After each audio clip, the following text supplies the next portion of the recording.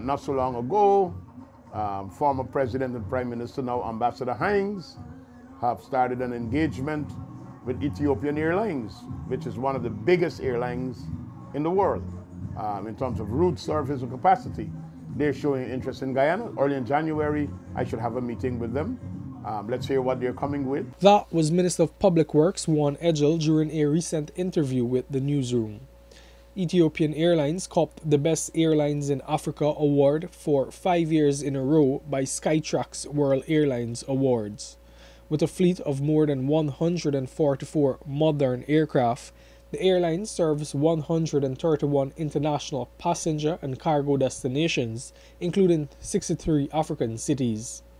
However, Edghill related that a number of international carriers have expressed interest in flying the Guyana route. We have signed air services agreements with Ghana, with Nigeria, with Qatar, with Saudi Arabia, with Canada. They're all looking. He reminded that Guyana is becoming a premier business destination, but while the People's Progressive Party civic government is interested in facilitating business, consumer safety and adherence to regulations are paramount. And anybody who's in business are looking at how they could cash in on Guyana.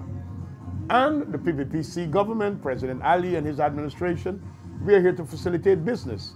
But once you're going to come, we got to ensure that the rules are met, the regulations are followed, safety is guaranteed, your investment is secure, and of course the Guyanese, traveling public, and those who will put their money to buy tickets and so on are taken care of, and we're working through that.